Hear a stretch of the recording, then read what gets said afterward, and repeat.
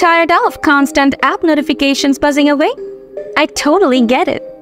Those endless pings can be really overwhelming. Today, I'll walk you through how to easily turn off app notifications on your Xiaomi device, giving you back control and some well-deserved peace of mind. Let's dive right in. Firstly, open up the Settings app on your Xiaomi device.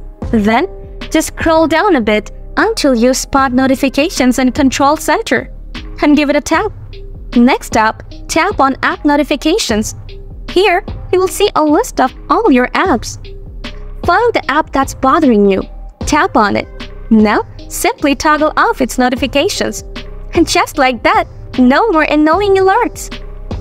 So there you have it.